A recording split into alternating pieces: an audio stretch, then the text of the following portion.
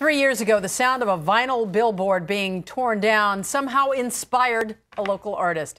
Peter Schulberg has been using the recycled vinyl as oversized canvases ever since. And his work, in turn, has inspired dozens of other artists as well. Channel 4's Cary Burglund is live in Los Angeles tonight with a story. Cary.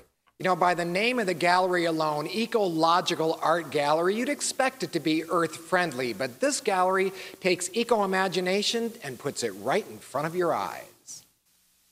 Artistic inspiration can come from just about anywhere.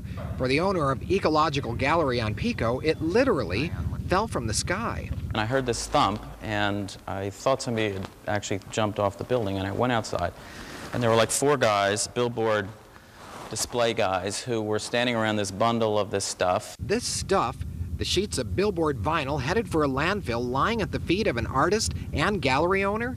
And I said, what do you do with it? And they say, oh, well, we usually throw them out. It took Peter about 2 seconds to come up with a plan to turn old ad art into new any art. I put the offer out to the internet. I describe it as my kind of field of dreams. I mean, if you build it, they will come. These are total strangers to me. I make the offer of free canvases, free exposure.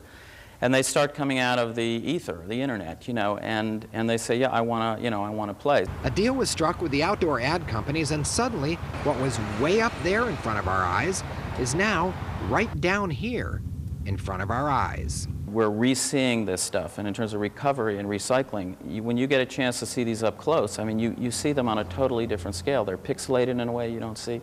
A person's hair is a ½ an inch wide. So it's re-seeing something that from 300 feet you'd never get the chance to do. A supermarket sandwich hovers over a starving child. A famous actress's hair becomes background. This subject's robes were once a field of wheat, and a smile now lingers behind a political statement.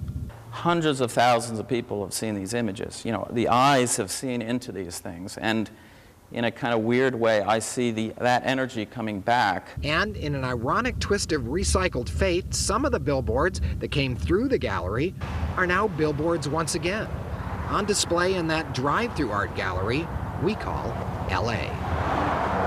And if you keep cycling, you can imagine that those billboards that are back up being billboards again may someday come down again and be repainted yet again, and on we go. We are live tonight in Los Angeles. I'm Cary Burglund, Channel 4 News. Back to you in the studio.